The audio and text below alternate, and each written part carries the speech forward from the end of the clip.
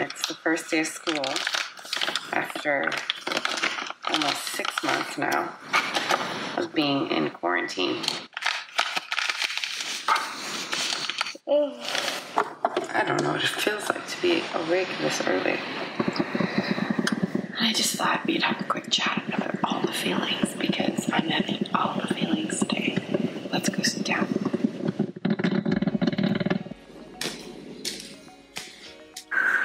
So deciding to send our kids to school was a decision that was not a very easy one. I don't know, there were so many things that were going through my head, like, is it healthy for them to not be in school? Should they be, back with their friends? Should they be, here comes, good morning. Can you say hello? Hello. Say good morning. Did you sleep well? Yeah. Yeah? So many things going through my head about whether or not to send them to school. Like, what about their education? Sure, I could homeschool them, but is it the best option for them? I thought about their friendships. I thought about the dynamic of our house. I thought, of course, of our ability to work and to be flexible. And then, of course, when I would think about any of those options that would involve me, I would feel immediately guilty. Should this not be about you at all, Lisa? Like, this should only be about the kids. But then what it really boiled down to after a lot of prayer and a lot of discernment was that, like, it's really about what's best for my family. And that's, like, the entire family. So that's me, my husband, these little ones, the big kids. And yeah, just after a lot of prayer and a lot of discernment, we just decided that the best option would be going back to school. I did not feel confident about this decision until literally Friday. So today is Monday, so literally 3 days ago. And that was when I took the kids through a quick tour. The school opened up and just said, come on in, meet your teacher. At our school, masks are required all day. And that was one of my big hesitations because I was like, oh my gosh, that's so uncomfortable. Is that really the best thing for them? Oh, James, do you have your mask? Yeah. Do you want to put it on?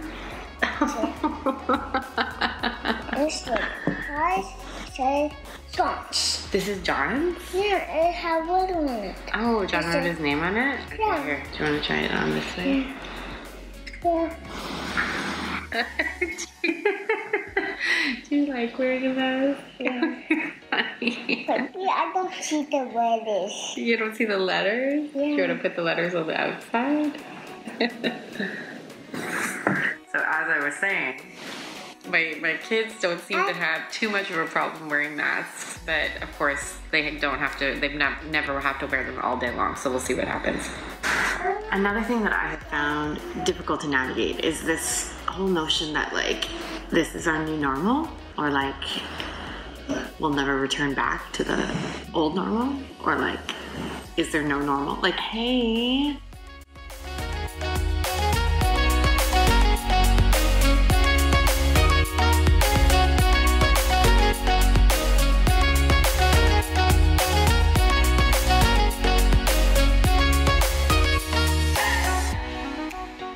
Okay, lunches are packed. Today in the lunches, we have an assortment of yummy things. We've got hot dogs. We've got little mini muffins. We've got cucumbers. We've got strawberries.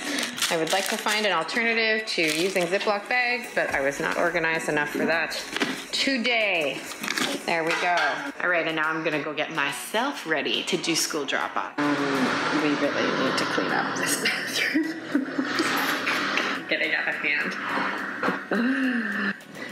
Good morning. Good morning. Good morning. It's time to go. It's time to go. Hey. Who wants to say bye to Colleen? Bye, Colleen. Bye, Dad. Mommy, night, Colleen. Bye, Colleen. Bye. Hand sanitizer. Excited. How's everybody feeling? How you feeling, Evelyn? Pretty good. It's gonna be exciting? Pretty scared. Of course, I think those are all normal feelings. Bye, you have a great day. Freedom! Freedom! Hey, where are the kids? They're at school. Hi, Phoebe. Good morning, Phoebe. Where are all the kids? Mom. Where are all They're not here. It's so quiet. I'm not gonna lie, I'm actually incredibly shocked at my own response. How peaceful and happy I feel. So I'm going to take advantage of this surgence of energy and I'm gonna deep clean my main floor because, oh boy, it's time. This is legit the longest in terms of like duration of time that I have seen my counter without like a cup of milk, another snack, an orange half peeled, or a banana peel on it. Like, this is just wild. All right, it's lunchtime. Here's a funny story. I made myself salmon and I made hot dogs for the kids, and the kids only want the healthy salmon option. It's time to whip up some more salmon. Do you guys like your salmon? Yeah. Look at this. Hot dogs rejected, all in favor of salmon. What about you, James? Hot dogs rejected. Mommy. What about you, Colleen? Do you like that little carrot? Oh, Colleen. Now, almost 2 o'clock. We are sort of kind of approaching school pickup. And I am honestly, like, I'm just surprised at my feelings around all of this. I'm feeling guilty for enjoying this too much. I'm like loving the quiet. I'm loving that my house is like relatively clean. I'm loving that I'm able to get a lot of stuff done without a lot of distractions. And I'm feeling all kinds of guilty. So that's how I'm feeling right now. I'm feeling all kinds of guilty, but I'm trying to not, because I also know that like what we were living before was not a choice, so to speak. Like, I didn't choose to keep my kids home from school. And so I'm trying to like also remember that was a unique period. And if I wanted to return to that, I could, but I really don't want to. So I'm kind of managing a lot of different emotions. It's interesting. So it's almost time for kids to come home, and my husband's just gone to go pick them up. One of the things that I was afraid of going back to school was the impact this would have on how close we've all become. There was only one brief period where we were able to get a babysitter to come and spend the night at the house, and my husband and I just took a weekend, like basically 48 hours off. But other than that, I really haven't been away from them for longer than, I don't know, maybe 2 hours, 4 hours max. And not even, to be honest. And so I was a little bit afraid of what that would do. But I think that fear is a little bit like not rational. My kids have been in school before, and they did just fine, and our relationships did just fine. But yeah, like that was definitely one of my fears, was sending them back to school. It's just been so long of having them home. So anyway, I'm eager to hear how their days were and how they're all doing. I'm really curious to get some feedback on how they felt about masks being on for the majority of the day, and what it feels like to be back with their friends who they haven't really seen consistently for 6 months. Prior to COVID, when my kids were at school regularly, I always tried to have like a nice healthy snack when they came home. So today it is grapes and some meat, cheese and crackers and some blueberries, and I am gonna go make myself another coffee. They're coming, Colleen, they're coming. Hi, Rose. How was your day at school? It was great. I'm so happy to see you. Come, let's go inside for a snack. Yeah. Okay, so don't forget what we do with stuff. Where do we put our shoes and our backpacks? All at the back door. Back door, back door, back door.